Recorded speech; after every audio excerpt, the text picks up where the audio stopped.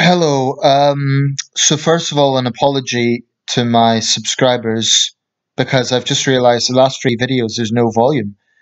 That's irritating from a creator's point of view because everything seemed okay in the settings when I uploaded it. I've just checked this one and I think it should be okay. That's irritating because the last three videos were videos I did want to make. I don't know yet whether I'm going to upload them again or not. Hopefully, though, Um, hopefully it will go smoothly. I'm actually going to just reiterate the last video, which was about Elon Musk and Vernon Unsworth.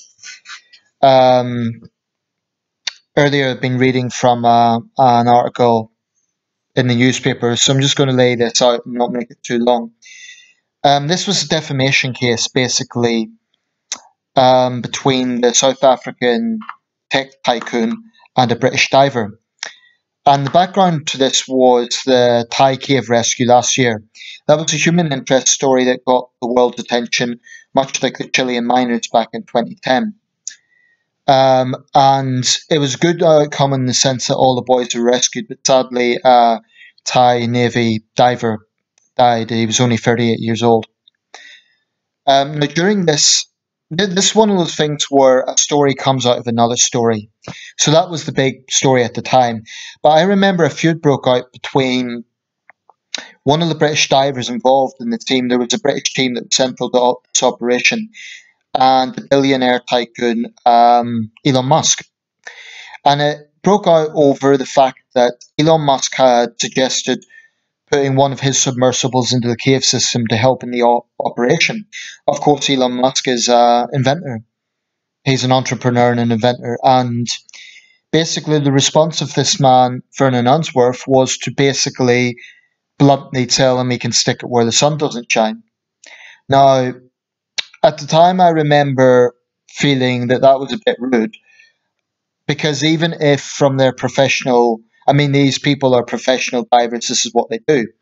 Even if from the professional perspective it wouldn't have helped in the operation, I think most people would interpret Elon Musk's gesture for what it was, or for what he argues it was, which was good intentions. You know, he was just trying to help out. So I think Unsworth started the feud by his pretty rude response to that. What he should have said was, "Thank you, Mr. Musk, but that will not be necessary," something like that. For him to reply the way he did, I thought was a bit unnecessary.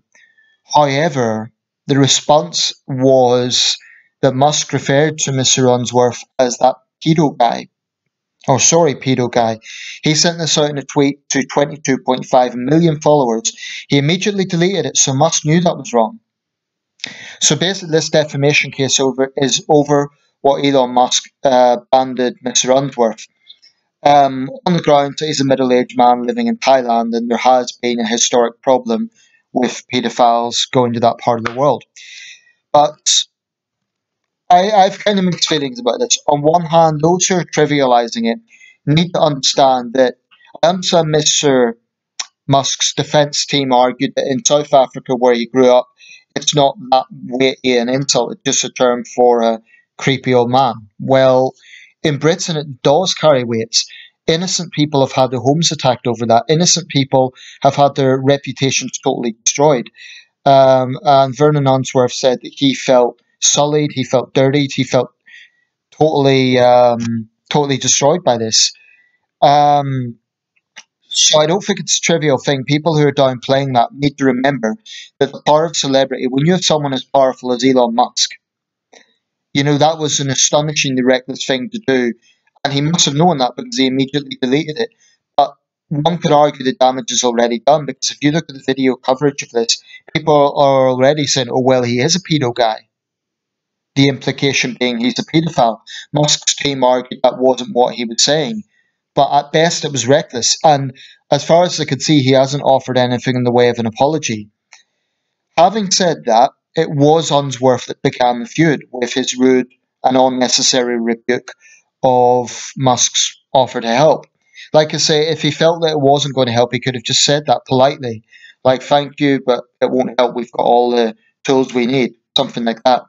The other thing that sticks out about this that makes me a little bit, let's say, reiterate Mr. Unsworth's position is that his legal team is asking for 145 million in damages. Now, I can understand him wanting to push for an apology and maybe some cash settlement, which Musk's side has refused. But 145 million is a massive amount of money. I mean, I don't know what his salary is as a diver, but I doubt it's anywhere near that. So, if it's about loss of, I mean, the event only happened last year, so he can't have that much in the way of lost earnings. I just think that's an excessive amount. And a lot of people will look at that and think, oh, well, he's just targeting this billionaire because he's a billionaire. He's just looking for a cash. You know, he just sees money in his eyes. And I think maybe part of it is that. I think it's a bit of a dubious angle to take with this case. And it's a pity because I think that Mr. Unsworth might have a case. But the Los Angeles jury threw it out. And yeah, Musk won the case. So, I mean, Mr. Unsworth's defense team, or not his defense team, his legal team said that this is a case of a billionaire bully. You know, it's a case of the Goliath versus the David, the sort of the multi-billionaire versus the little man. On the surface, it would seem to be that way, but for me, that huge cash payout that Unsworth is demanding is a sticking point. Also, the fact that he hasn't kind of offered any sense of responsibility for the fact it was him that began the feud. I mean, Musk has a right to rebuke that. You know, if he's going to make such a rude sort of insult when a man is seemingly trying to help. I mean, him and his team say it was pure opportunism, but that was just speculation on their part. They can't prove it's opportunism. They can't prove it's a PR stunt. Maybe it was, but they should have responded in a better way. They should have said, thank you for his offer of help, but we don't need it. Something like that. Rather than saying he can stick it where the sun doesn't shine. I thought that was a bit tetchy and unnecessary. So, in a sense, I think both are at fault. However, it's Musk that is the multi-billionaire. He is in a far more powerful position. And, you know, whatever it means in South Africa, in Britain, that word certainly does carry weight. So I think actually Unsworth's side does have a point. But the sticking point is that huge payday he's looking for. That is just going to create a lot of cynicism as to his intentions. Right, whether I delete the last videos or not, I don't know. I really hate deleting videos that I've uploaded, but there's no sound. So I guess I'll have to. Thanks for watching, and I hope this one's better.